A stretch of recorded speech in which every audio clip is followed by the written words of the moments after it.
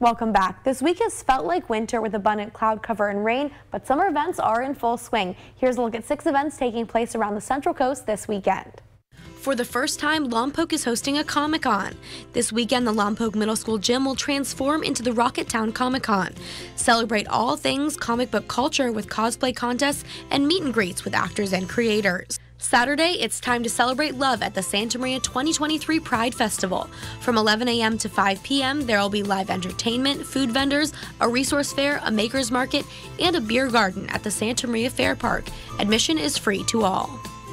Enjoy some art in the park Saturday in Arroyo Grande. From 10 a.m. to 4 p.m., Elm Street Park will host local artisans and their one-of-a-kind pieces. Live music and food trucks will also be in attendance.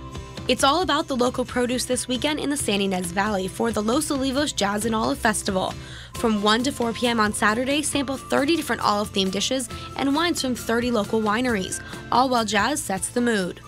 Also on Saturday, the Robert Hull Winery is hosting the 805 Loves Kyle fundraiser from 10 a.m. to 6 p.m.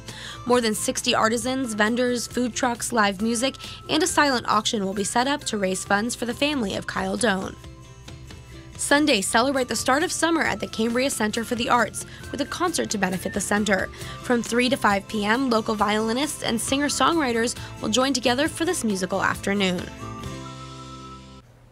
And details for all of these events and many more can be found on our website, ksby.com, a little bit later on in this morning. There's so much to do this weekend on the Central Coast, but definitely bring that umbrella. Be a little careful with the forecast because there's a potential for some scattered showers. And you can only fit 6 in there, and you always have a great article up on ksby.com with a lot more happening because now that summer's picking up, there's a lot more events. There's absolutely a ton of events, and yeah, if you see an event that you're excited about that's this weekend and it isn't in that little piece, there's plenty more on the web story.